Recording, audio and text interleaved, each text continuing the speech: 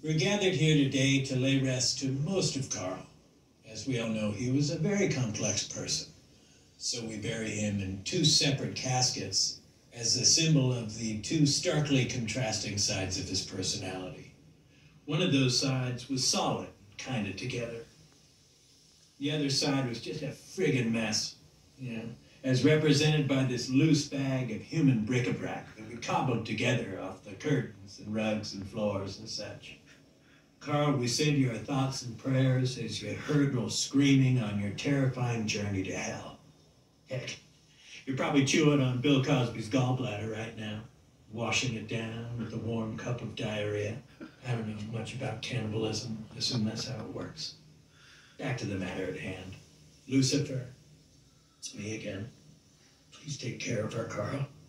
He was a gentle killer who tried very hard not to eat his friends. Upside down, amen.